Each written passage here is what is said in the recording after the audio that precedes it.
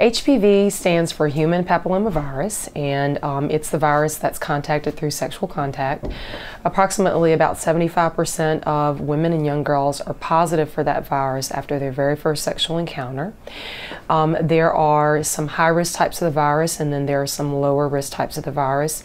The high-risk types are usually associated with abnormal pap smears, and the lower-risk types are usually associated with genital warts.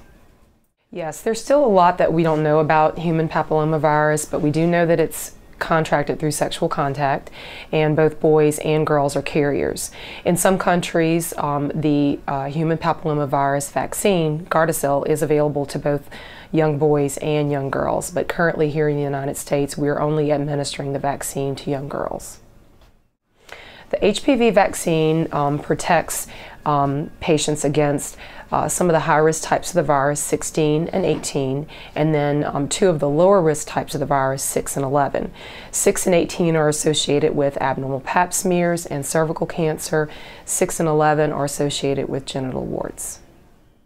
HPV is contracted through sexual contact, of course, and when the virus remains latent in the cells of the body, the virus can cause changes in those cells that eventually lead to cervical cancer.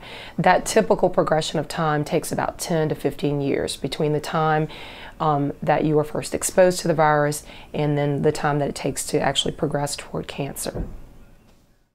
The only symptomatic forms of the virus are the lower risk types, and that would be the genital warts.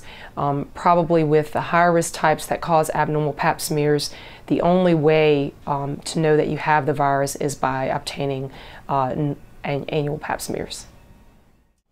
The HPV vaccine is recommended for young women between the ages of 9 and 26 years old.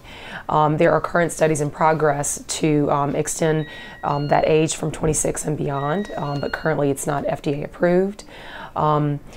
The most current information suggests that reactions to the vaccine include redness and swelling at the site of the injection. There may be some muscle soreness for a few days afterwards, and some patients have been known to faint at the time of the injection.